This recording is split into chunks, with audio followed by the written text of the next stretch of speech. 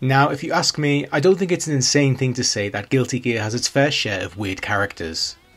Although we've gotten so accustomed to oddballs like Faust, Zato 1 and Bedman, every now and then we'll see a certain character that reminds us as to why this series is so well known for its eccentricity.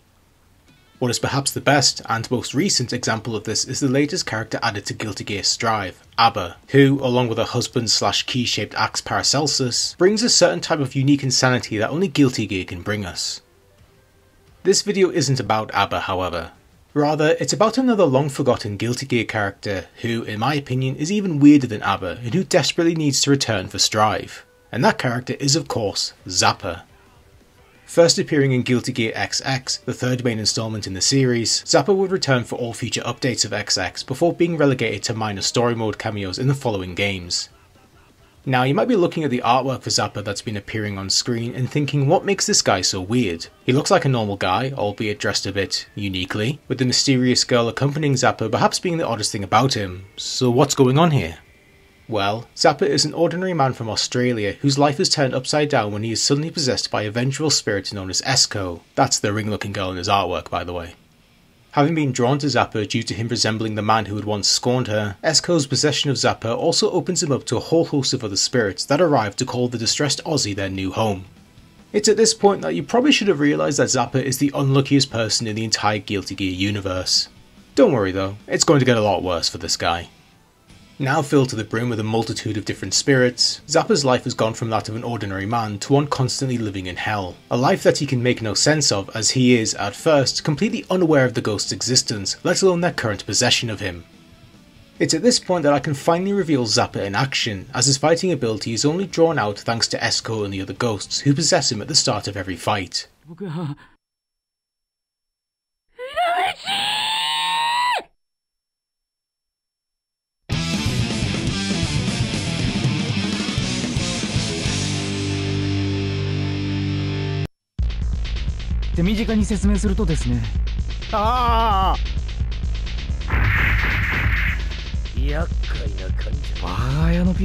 Heaven or hell? Final, let's rock!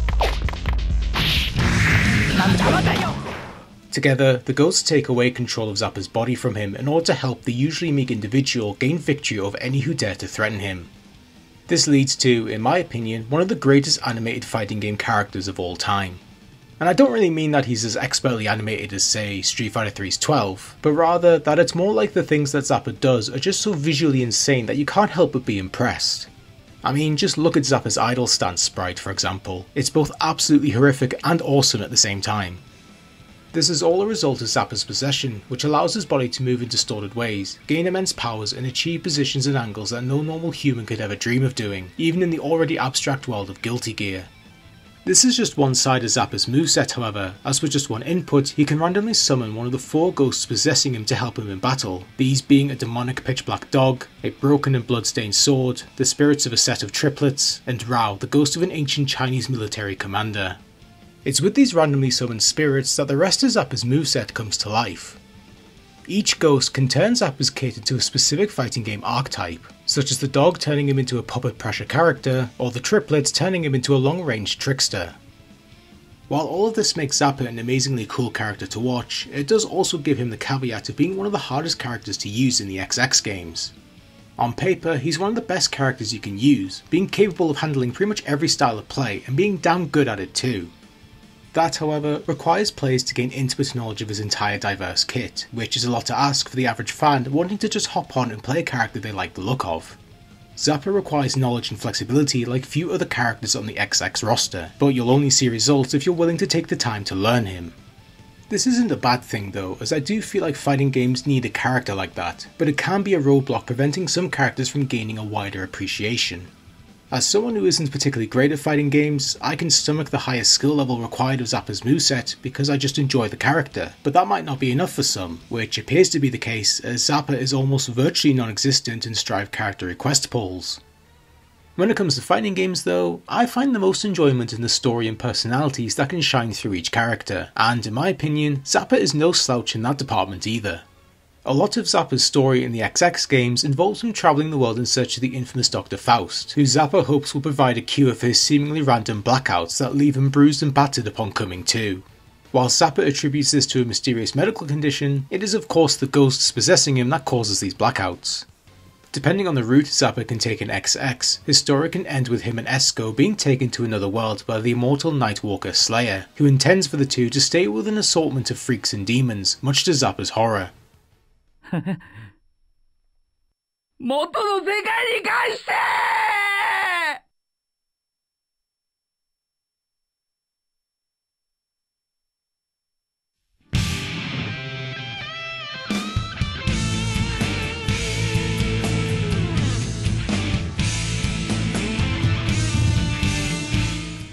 In his other, clearly more canon route, Zappa is seemingly cured of his affliction by Faust and returns to his normal life, where he begins to actually miss the presence of Esco and the other ghosts.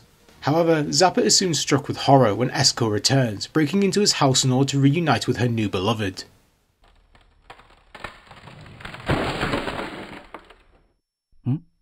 窓風も吹いてないのに。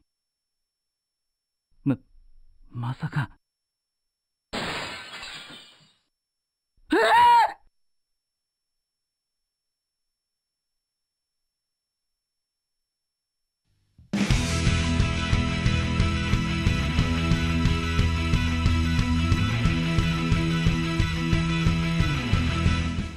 It's with this ending and Zappa's subsequent cameo in Guilty Gear Xrd, the next main installment in the series however, that a misconception began to arise within the fanbase that Zappa was permanently cured of his possession after the XX games.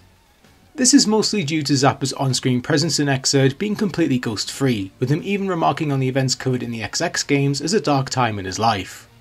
However, him being free from Esco and the other ghosts is actually not the case, as specified multiple times not just by the games themselves, but by Guilty Gear's creator and its overall god, Daisuke Ishiwatari. Zappa's profile in the GG World database reveals that he began to look into his own solution to his possession after Faust's failure to find a cure in XX, which leads to his role in Xrd. But the final paragraph also reveals that as of Strive, Zappa is still looking for a way to solve his problems, implying, if not outright confirming, that Esco, Rao and the other ghosts still call Zappa home.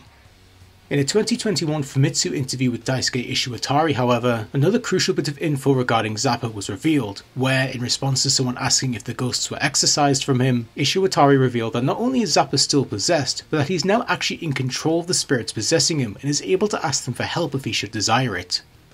This is a fairly big change for Zappa, not just in story, but what could also be in gameplay, as he's now seemingly reached an understanding with his condition and can now use Esco and the other ghosts in combat, instead of being forcefully taken over and controlled against his will. This could lead to a near complete rehaul for Zappa's gameplay kit. The randomness of ghost summoning can be excised completely now, allowing players to directly choose what playstyle they want to focus on against a particular opponent or move, eliminating the high skill ceiling he requires in XX in the process. This also fits within the overall themes of Strive that we've seen a lot of from several members of the returning cast: personal growth and the willingness to accept oneself and whatever change occurs as a result. Throughout his paths in the XX games, Zappa's almost inhuman amount of bad luck leads to him developing an unstable psyche that is beaten down more and more by the world of Guilty Gear as he tries desperately to find a cure for his affliction. あなたの顔を変えてしまえば彼女は去るというわけです。でも、この顔は正直言ってかなり。まあ、どちらかといえば、ブサイクという種類の顔でしょうね。そんな、これも直してください。それはできません。そんなことをしたら、また悪霊に疲れてしまう。先生。それじゃ、私はこれで。よかったですね、治って。こんな顔、嫌だー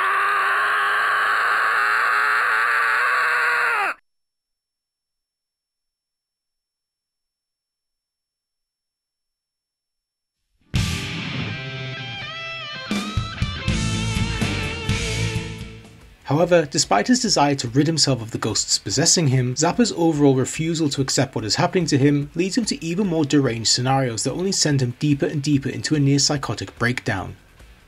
It's only after accepting the nature of his possession and gaining a temporary reprieve from the ghosts that Zappa begins to miss the spirits that have been defending him from harm, albeit against his will. This, of course, is only a brief thought, as he is almost immediately set upon once again by Esco, but it at least shows that deep down Zappa is willing to compromise with the ghosts possessing him. By the time of the Xrd games, Zappa has been able to enjoy a period of peace away from his constant blackouts, though he looks back on that period with a dark disdain, calling his experiences in the XX games horrors. が見られるなんて夢のようだな。5年前にこれがあれば僕があんな怖い思いをすることはなかったのに。5年前に何があったか知らんが、とりあえず話を進めない。 Those horrors were not for naught, however, as Zappa has already grown and changed as a person since his time suffering from the blackouts. Having found his purpose as a spiritual phenomena nerd, Zappa has now gained an abundance of confidence, something that he sorely lacked in the XX era. With a newfound determination to solve not just his problems but the world's, Zappa is able to make strides in the occult field and is one of the many people who help fight against the universal will and Aerials. By better understanding what is happening to him, Zappa has grown to accept the spirits, leading us to what can now be a hypothetical role in Guilty Gear Strive, where we could see an even maturer Zappa fully aligned with his ghostly inhabitants and using them to their fullest capacity while using his experiences to further develop his work. This type of change and growth is a key part of Strive at this point, as shown through multiple characters such as Abba, Bridget and Biken to name a few. A Zappa that appears in Strive would naturally be very different to the Zappa that once appeared in XX, making him a perfect character to also represent the core themes that Strive has already worked so hard to show off. If you couldn't tell already, I really want Zappa back in Strive. He's easily my favourite character in the entire Guilty Gear series because of how damn awesome, funny and honestly interesting he is. Just based off his animations and nature in the XX games, Zappa in the Strive engine and art style would just be insane to see. And with Season 4 already confirmed, I really hope his return happens soon, because he absolutely deserves it. So please Arc System Works, I need you to add Zappa to Guilty Gear Strive. Even if you don't do anything with him story wise that's even remotely close to what I said in this video, I don't care, I just need to see the crazy shit this character can do in Strive's art style, so please do it.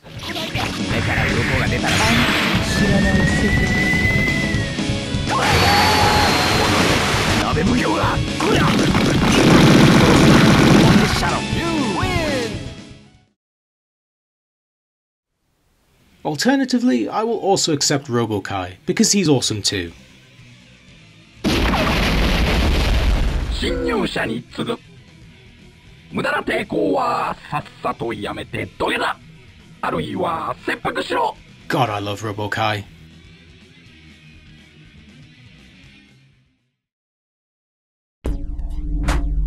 We await your return, warrior.